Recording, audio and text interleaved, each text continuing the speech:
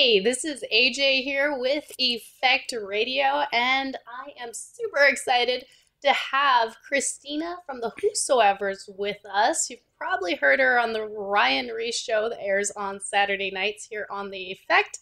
She is also a plus-size model, and she is sharing at the River Christian Fellowship Women's Tea and Sunday morning as well. Welcome, Christina. Thank you for having me, AJ. Yeah, help me with your last name.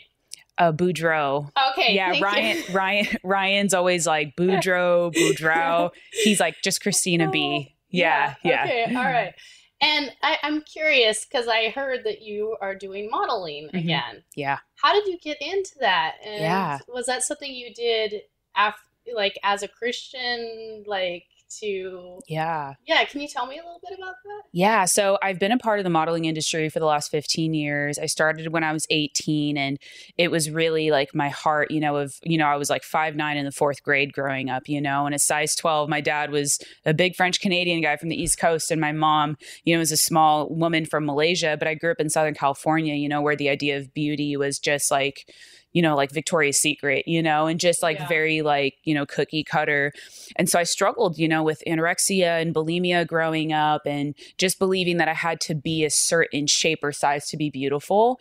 And so when the Lord really restored that area of my life, I really wanted to go in to the modeling industry to help show girls around the world that beauty comes in all shapes and sizes, and so that's been a part of my journey for the last 15 years. And, a couple years ago, I pulled most of my international contracts besides a couple in LA and San Diego.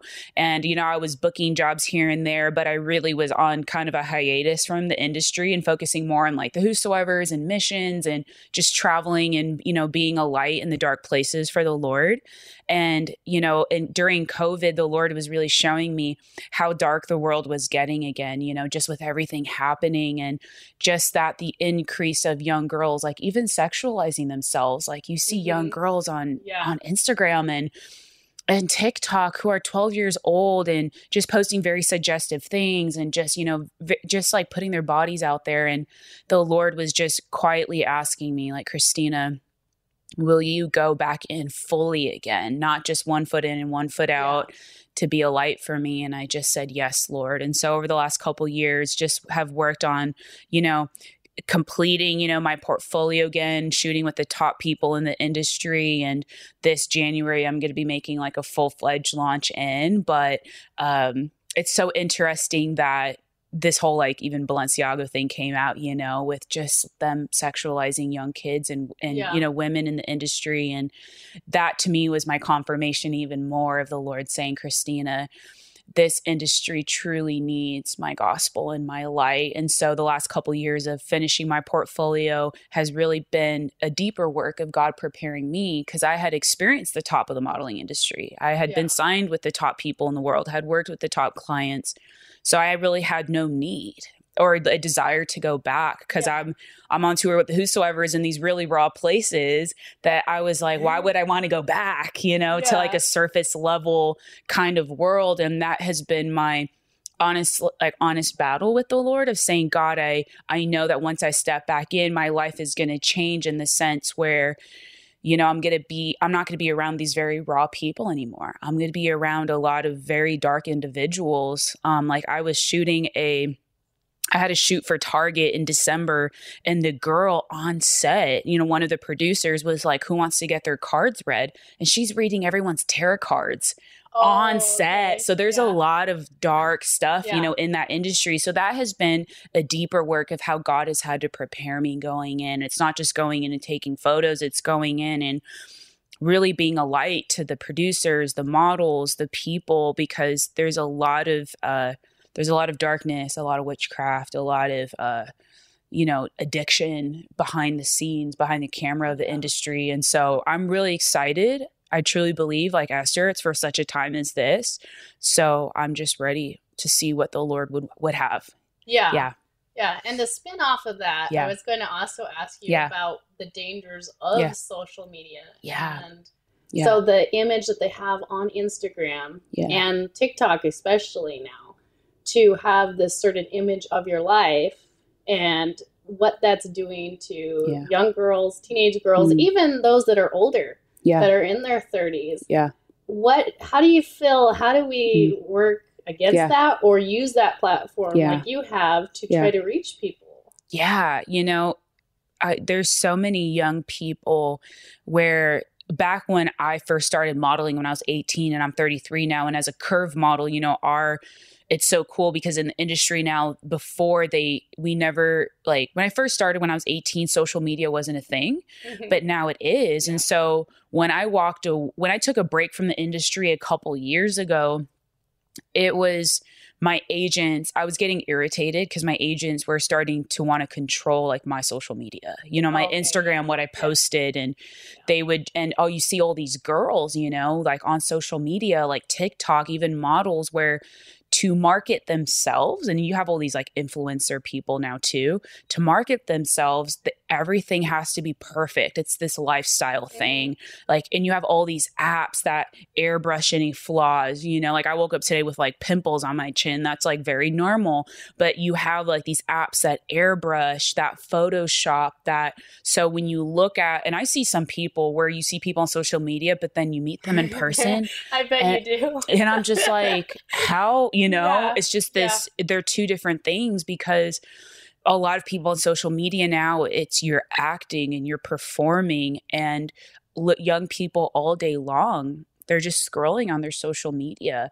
They're taking videos and photos and editing themselves to put an image out there that their whole self-esteem is based around like likes, comments, follows. People are buying followers to put an image out there. But what it does to young people is that it conditions them to believe that they have to be perfect, that they have to be celebrated, that they have to be affirmed by others in order to have value or to have a sense of identity. But really what I have learned is that all of that comes through Christ alone. That was my big thing in going back in the industry, is that even now, what I love to post more than anything else is when I'm hanging out with youth kids, when we're on tour in Chile or just, playing my guitar at home and just sharing a Devo or just out with friends, like I love that. But now going back in, I know that I'm going to have to be like, okay, Lord, I'm going to have to even surrender that part of myself to really realize that you now have called me in a strategic way to where I can still post authentic things. And I think in a world that's, for some of you out there, instead of getting sucked into it, you could still post authentic things and be yourself, but you don't have to airbrush yourself. You don't have to Photoshop yourself. Like a lot of my modeling photos, like a big thing right now is like the unedited things. I love just the raw images of just when you're smiling, and you're just out with friends, because that's true joy. But what it has caused a lot of people to do is believe that they have to put this perfect image out there, which takes away from the authenticity and the realness of just people just knowing that they are enough just as they are in Christ, Yeah. Yeah. That's amazing. Yeah. So what's some advice that you'd give to young girls that are struggling with that? Because you can't get away from social media. Yeah. Everyone's always like, well, what's your TikTok? What's your Instagram? What's, so what would be your advice, even to someone that's, a Christian in a youth group and they're consumed by all of this? What would be your advice to those young people? Yeah. One of my favorite things is, that Ryan Reese, he's in charge of our Whosoever's group, and he has a book called like Killing the Noise, and if you are struggling with that right now, if you're a young girl struggling with, your image and, where it's so hard for you to put your phone down because your identity is so attached to the likes and follows, and you see young people, right? Yeah. It's like, they post their Insta story and they're like, okay, like who's viewing my story? It's all about based upon other people. Yeah. So my encouragement for you, and I often tell young people, is if you're struggling with that today, I want to encourage you to delete your apps for a week, delete your TikTok, your Snapchat, Instagram, whatever, and just go out and live life and have fun. You know, And do what you, reset. and reset, like do what you love. Like I had gotten back from Florida this week. I spent a week in Florida with, at one of our Whosoever's guys, Jairus. He's a pastor at Calvary Bible Fellowship in St. Pete. I spent an amazing week with them. We did a girls event. I spoke at their school, and I purposed that week that I was in Florida to not be on social media. And what it caused me to do is to be present where I was at and not be so caught up in capturing a moment. Because when you're so busy capturing a moment, it keeps you from being present and it steals the joy of being present. And so I just want to encourage you guys to just, just fast, right? When you fast, like those chains are truly broken of,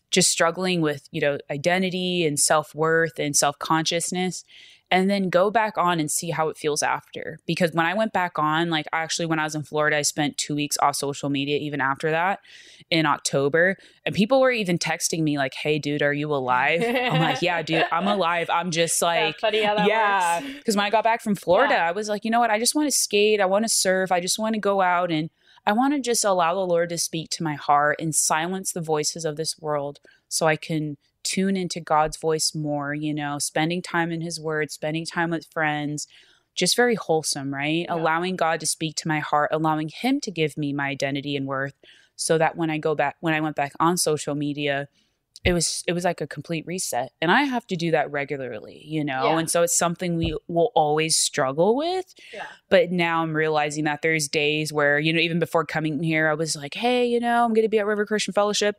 Then I just deleted my Instagram app until tonight, where I'll go on because it's so healthy to have places for social media. Yeah. Like you post, and then every time I post something on Instagram, I'll always delete it. I'll always delete my app after. So I'm not constantly getting these notifications and constantly tied to it, And you will be surprised when you look at your screen time on Sunday mornings, screen time comes up on your phone. Uh-huh.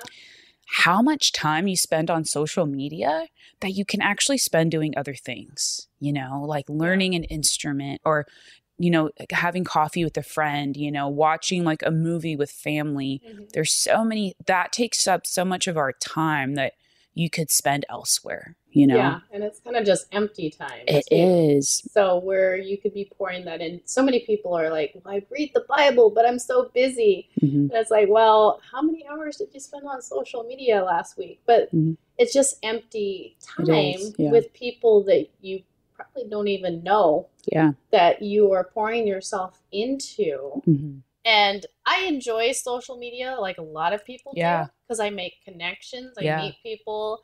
You can stay connected to people, but the dangers much outweigh the good part. Yeah. And I love what you said, AJ. It's that you're living your life trying to impress people that you will never meet in person. Yeah. And I think one of my favorite moments that I had was a couple years ago when I was in India, like the whole time, right? I'm talking, my phone was on airplane mode. And then when I would get back to the house we were staying at, there was Wi-Fi, I would just message my family, hey, I'm good, like I'm safe here. But I loved just completely disconnecting. And even when we were in Chile, with the Whosoever's team last month, my phone was on airplane mode and then we had like Wi-Fi at the hotel. But I loved just not even getting like calls coming in.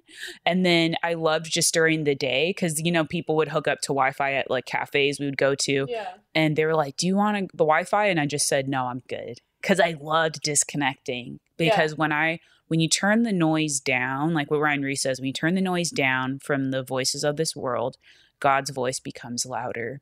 And you're more in tune with others because you're more in tune with him. You can pour into others. And so there's just so much freedom in not caring about what people think and allowing your life to be, constantly surrounded by the validation of others. Yeah. There's freedom in that. Yeah. I think that's a good message for our listeners too. Maybe that's a challenge. Maybe try that to, and start easy. Like just do like 2 days, delete the apps. I know Facebook is one I pretty much just went completely off of because the notifications on the Facebook was like, bam. And Instagram still, there's negatives and positives of everything. But Instagram, it's like just the picture and then you can move on. Where Facebook, it's a lot of people's opinions. Yeah. and a lot of tagging, and I don't know. It just got way too much. So I deleted the app a long, long time ago. And then I just reinstalled it like after like a year, probably. Yeah. So, and then it's like, okay, I'm going to delete this again because it's just too much, like notifications, craziness. So that's probably a challenge. Try for a day or 2 days, just that, just try to unplug from social media. And it will also put you closer to people that you have in your life right now. Be present. Because I find a lot of my best memories are the ones I don't put on social media. Exactly. And I purposely try to avoid putting posts of my kids on social media. And a lot of times people are like, well, don't you love your kids? Like, why don't you? I'm like, that's privacy. Yeah. Like, yeah, I'll post different events, or, there will be like a picture of my kids walking away or backsides or something. Yeah, they're there. They're having a great time. But you got to have that side of you too, that your friends, family, your inner circle knows. Yeah. And they are blessed to experience. And when you share that with everybody, it's just a lot, because there are people you don't even know out there that are, and safety as well. Yeah. So teenagers, young girls that post their locations or where they're going. Oh, yeah. That is not a good thing for safety issues. You shouldn't be saying, hey, I'm going here tonight, or I'm going here. You really should be on the down low for safety as well, because if your Instagram is public, you don't know what people are using that for. So there's crazy people out there in the world. So you got to be careful with that as well. So this is AJ, and I'm talking to Christina about the dangers of social media. Yeah. That's where we went with the interview today. But briefly, I just wanted to also touch on, it's Christmas time and some of the craziness that we get caught up in Christmas time. And I think everyone is so guilty of that, whether it's social media or just life. How do you relax and just chill? Because it's like about 3 weeks out from Christmas now. Anything that you do personally to just keep it about Jesus in this season? Yeah, I think for me, Christmas got really real for me specifically last year and the last couple years, because I was not able to spend Christmas with my family, specifically because in 2020, my parents invited the family member that violated me growing up to live back in our home, and so I, had moved out to where I live now in California in Thousand Oaks. And so last year on Christmas, I couldn't go home to spend with my family. And so I ended up spending it alone. And I ended up going to dinner with a couple of my friends that are missionaries up in the same area where I'm at. And this year for Christmas, to be honest with you, AJ, right before I went to Chile, I told the Lord, I said, I don't want to do Christmas this year, Lord, because I didn't want to be reminded of that loneliness. I didn't want to be reminded of the fact that I didn't have my family, to go home to. And the Lord spoke to me in that moment and just said, Christina, who else feels the way that you do? Who else is unseen at Christmas? What is the purpose of Christmas? Because for me, Christmas got really stripped down last year, where I realized it's not about the trees and the gifts. It's not about, the lights and the cooking. It's really about finding those who need to know that they're loved by the Lord. So even though I had it was a hard Christmas day last year, what the Lord did in that moment for me right before I went to Chile was, Christina, like in Luke chapter 2 of how the angels revealed themselves to the shepherds, the unseen people of the time, to invite them to see the Messiah. Find those this year at Christmas that are right where you're at, and remind them that they are seen and known and loved by the God of the universe. Because that's why he came. That's what Christmas is about. It's his birthday, right? Yeah. It's about and what is the gift of Christmas is the birth of Christ. And so my friend Maudie and I, we're doing a Whosoever's Christmas tour where we're going into women's rehabs and detention centers and women's prisons and sex trafficking recovery homes to remind these women that God sees them and loves them, because they don't have families. They don't have anyone. They don't have anything. And so on that day, when they are reminded of that, they could be reminded of something greater, which is what God reminded me of last year, that he is the greatest gift. And so last Christmas, even though it was hard, I said, God, because I have you, like, I have everything because you're enough for me. And so to my friends out there, we could get so caught up in all of these things, which is awesome. The trees are awesome and the gifts and family, but find those this Christmas that don't have family, that don't have anywhere to go. Like, you wonder why Christmas has a high suicide rate, because people feel hopeless and they're reminded of that. Find those that need Jesus, invite them to sit at your table, invite them to church, invite them to a Christmas gathering so that they can experience what the shepherds did in Luke chapter 2, the greatest gift of all, which is the birth of Christ, because that's really the only thing that's going to satisfy them. Yeah, totally agree. Well, thank you for the interview today. Thank you. And excited for what's coming as well. This is AJ with Effect Radio. And real fast, we talked about dangers of social media. Yeah. But what is your social media? Oh, it's or you could actually follow at the Whosoevers. Oh, okay. And you could find me from there because it's really long. But yeah, my last name's a lot of vowels. But if you follow at the Whosoevers, you could find me on there as well. For the person with the purple and blue hair. Sometimes it changes though. Yeah, so yes. just colorful hair. Look for the unicorn. Yes, yes. This is AJ and this is Christina with Effect Radio.